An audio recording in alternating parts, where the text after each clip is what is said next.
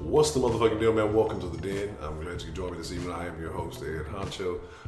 Make sure you tune in live tonight, 10 p.m. Central to midnight. We go live every night. Doesn't matter what night you see this, what day you see this. We go live every night. You can call in with your thoughts on whatever the topic of the day is on the Den line. You can talk live to the Den folk and your host, Ed Honcho. It is an honor and a privilege to get to chop it up with you today. So I thank you for watching. But let's get into this. You know, oh man, this story makes me feel like that Thanos. But if you ain't seen Endgame, it's way too late. You couldn't live with your failure, and what did that do? Bring you back to me.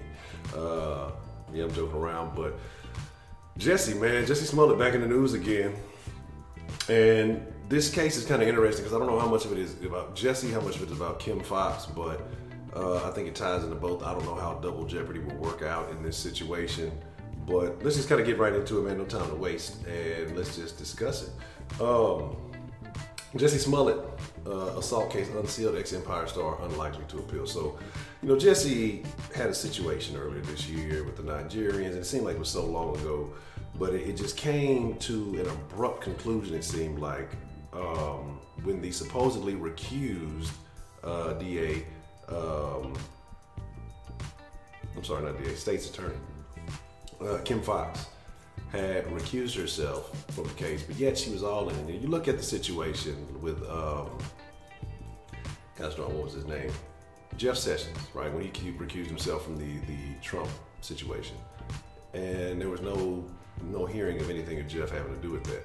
But in this situation, Kim's name was all up and through the situation. She was making phone calls, she was pulling strings, and all of a sudden, Jussie's trial was just over with.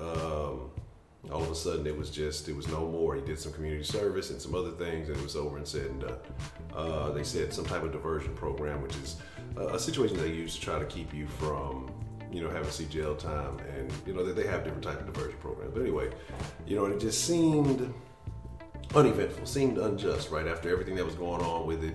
A lot of information that was immediately sealed, and usually things like that don't happen. Well, guess what? Let's unwrap that package. Let's unbox this case. You know, YouTubers like to do the unboxing. Well, some information will be coming out very soon today. Let's just kind of get to the article, and then I'll kind of speak on it before we go into it. So, Jussie Smollett case, assault case unsealed, ex-Empire star unlikely to appeal. Chicago judge Thursday unsealed documents connected to Empire actor Jussie Smollett's arrest earlier this year of criminal charges, although Smollett got out of the 16-count indictment in late March for allegedly faking a January 29th racial and homophobic attack. Stephen Wilkins, I'm going to read it word for word. We're just kind of briefly get the synopsis. Judge watched today vehemently disagreed with the contention of the actor and his lawyers that it was necessary to keep the paperwork out of the public eye for privacy reasons. Smollett voluntarily appeared on national television speaking about the incident in detail, said the Cook County Court judge. After media organizations requested the case be made available to the public.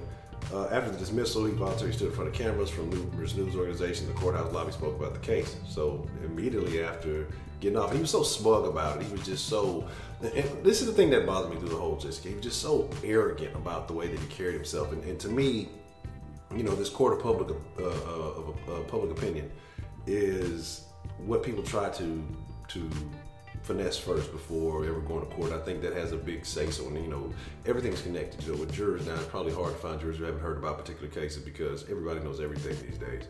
And to get off in the manner that he did, and then sit there and say he was still innocent and do all these things, but yet you forfeited your bond, you did community service. If an innocent person wouldn't do any of these things. And so it was just the arrogance in which he carried himself. I know the Nigerian brothers are still supposed to be suing him. A lot of things are going on, but let's kind of go a little bit further in this story now before I dive deeper into my thoughts, I guess. These are not the actions of a person seeking to maintain his privacy or simply be let alone. Judge pulled away the protection of a 2018 Illinois law that allows individuals to have their cases taken on public view if found not guilty or claims are dropped. Smollett's lawyer Brian Watson on Thursday told local media he had to check with the actor before a decision was made whether to appeal the ruling. Representatives from Smollett did not reply to a request for comment from Deadline. Appeal is unlikely, I hear from sources. Reason: Smollett's team now actually wants documents on the case to go public and hopes that the public's generally condemning opinion of the actor will change once people look at the full picture. For executives won't say it publicly, but Smollett's legal troubles were a great part of the reason there are no plans for the actor to return for the 6th and final season of Empire in the fall. June 3rd. So basically, you know, this whole situation, you know, Empire is getting canceled. I wonder how many people really stopped fucking with Empire because of the whole Jussie case and just everything tied around it, because the ratings were down. and apparently it's going to be canceled or it's going to be the last season. I'm not really sure. I was like I say again, I've never seen it and have no plans of watching it, so it doesn't really matter. No plans for the action, no plans for me. June 3rd, pencil date for unsealing the documents. So that'll be in a few days here, about a week or so, a little over a week. The ruling moves everything back again to the office of the Cook County State's Attorney Kim Foxx, who will determine exactly how the documents, like police files and more, will be doled out. Foxx controversially recused herself from the Smollett case because of a connection with a member of the actor's family, yet on the March 29th Chicago Tribune op-ed, she declares she wants the Class 4 felony case unsealed in the interest of full transparency. Repeating what the prosecutor from her office said on the matter in late March, Foxx stated that because Jussie Smollett's case was dropped for expediency's sake after some credit for community service and forfeiting a $10,000 bond, he has not been exonerated. He has not been found innocent. Interesting, because that's the opposite of what he was saying immediately after that situation. And so again, you know, delusions of grandeur, maybe he feels a certain way. I can't wait to see what happens. So, you know, I did several videos on this a while back while the case was going on. We'll see, you know, whether if I was right or wrong, or, you know, a lot of people who may have commented who felt a certain way about this case. I think the general consensus was pretty much the same, if who was right, who was wrong about this.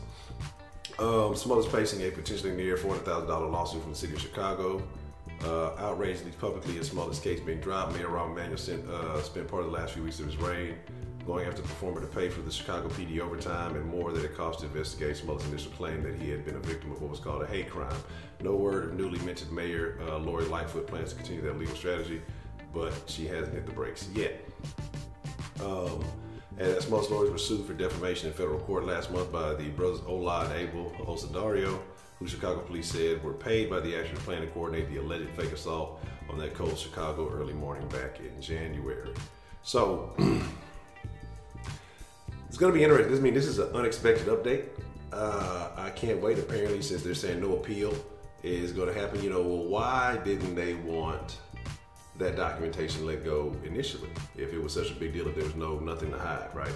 Why didn't they want to go to court and try it if there was nothing to hide? Again, I think there's something, extremely sketchy about all of this. Kim Foxx, I think that this is going to, because the lady, I can't remember her name, came out, I'll put the link in the description of the video so you can check that, who came out and kind of basically said that, you know, this is more of a looking at Kim and see what did she do, why did she handle this the way that she did, you know, what was going on in the background, allegedly recusing yourself because you had your hands all over this case.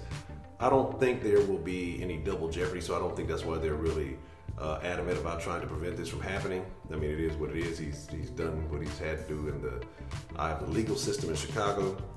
I think this is going to be more of a declaration on Kim Foxx and the way she's handled things. So we'll see ultimately what happens with her and her situation.